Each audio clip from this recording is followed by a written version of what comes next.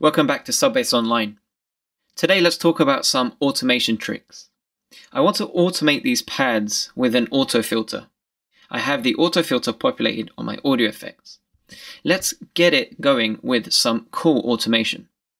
First of all, I'm going to engage the automation mode, and I want to send my automation parameter to be the filters cutoff. To do that, I'm going to make sure that in the Mix tab, I have Auto Select Automation Parameter in read mode selected. What that does is make sure that anytime I select a parameter, just by clicking on it, Logic will display the parameter as the active automation parameter.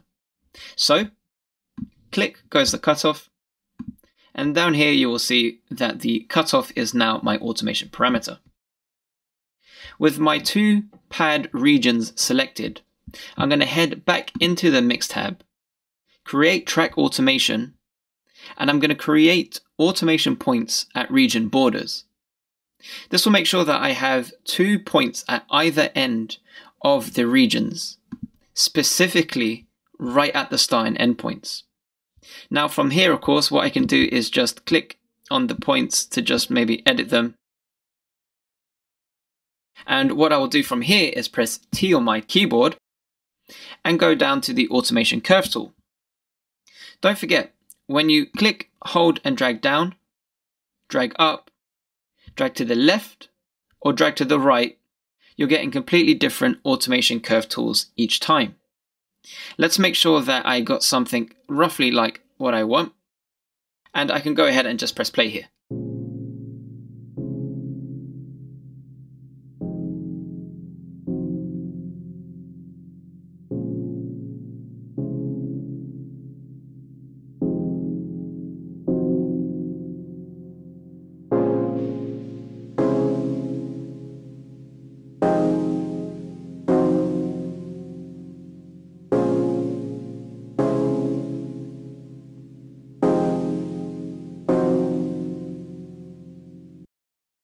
That sounds great.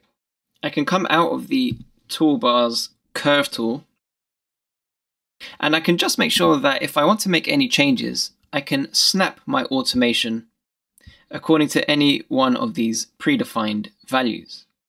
So with active snap automation, let's say for example, I want to just make sure that only quarter notes is how the next set of edits will take place. So click once, click twice. If I try and move, you'll see that it's only allowing me to move via a quarter notes distance each time. For more information about Logic Pro and music production, please visit subbassdj.com or subscribe to Subbass Online.